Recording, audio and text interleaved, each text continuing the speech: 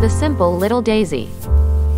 One day in the beautiful garden, all the red and pink roses heard the florist says, "A white flower would look beautiful among them." They all started whispering that a white rose would make their already attractive garden even more beautiful. A few days later, the florist walked over with a white bag, and put the flower in the soil among the roses. When he revealed the flower, all the roses were astounded to see a simple white daisy, rather than a white rose. When the florist left, the roses all just stared at the daisy in disgust. The daisy felt very bad and started to shrink on its own. After a few days, the rose bullying got even worse, and they started saying many bad things that made Daisy's health worsen.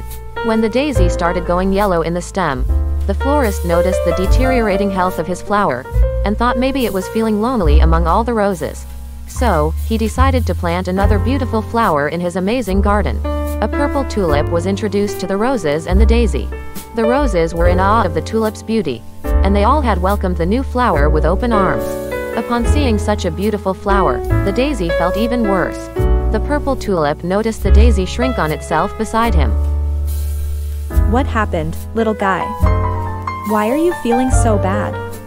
he asked Daisy. Instead of letting the daisy answer for himself, the roses start telling the tulip all about how he doesn't belong with them and how his simplicity makes the garden inferior. What the roses didn't know was that the tulip had magic abilities. He was furious at the rose's treatment of the daisy. He said, "How could you say that? A garden is always more beautiful when there are many different flowers in it. It only becomes bad when the flowers start dying. And look what you did to this poor daisy." He used his magic and grew thorns all over their stems and then said, "Now look at you, everyone will be afraid to pick you because now you will hurt people." The roses all felt very bad because they realized that the daisy had been hurt because of their words. They apologized to him. Now, no rose is ever arrogant of his beauty. Whenever they look at their thorns, they are reminded that every beauty has its own imperfections, but everyone is perfect in their own way.